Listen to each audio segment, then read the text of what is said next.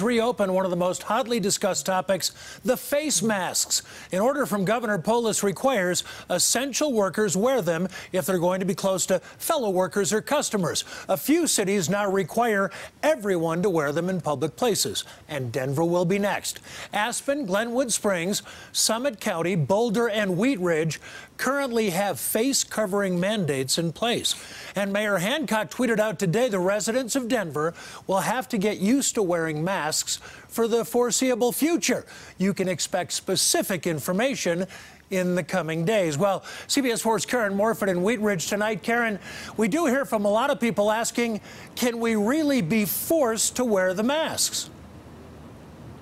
It is a big question that we're getting, Jim, and each city is a little different. Here in Wheat Ridge, they are requiring masks inside essential businesses, but other cities are saying in any public space. And really, after talking with the ACLU today, it doesn't matter what it says as long as it's done with public health and safety in mind. While stay-at-home restrictions may be easing up, more local officials are turning to masks to maintain public health. The city of Wheat Ridge among the first. City Council unanimously passed a resolution last Monday ordering face coverings when entering critical businesses. The city of Denver also planning to require masks. Denise Maez is the policy director for the ACLU of Colorado.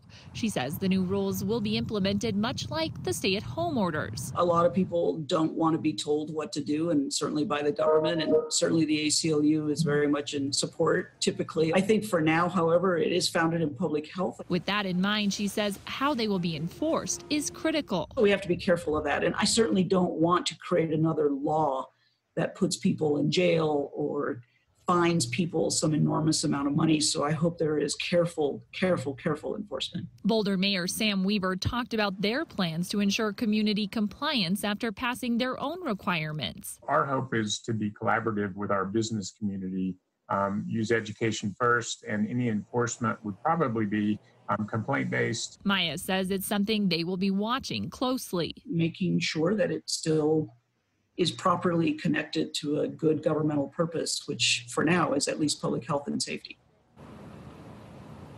Now, we do know some of those resolutions do include fines if necessary. The state and Wheat Ridge, we also know, have excluded those with health conditions from that requirement. For now, we're live in Wheat Ridge. Karen Morfitt covering Colorado First. All right, Karen, thank you.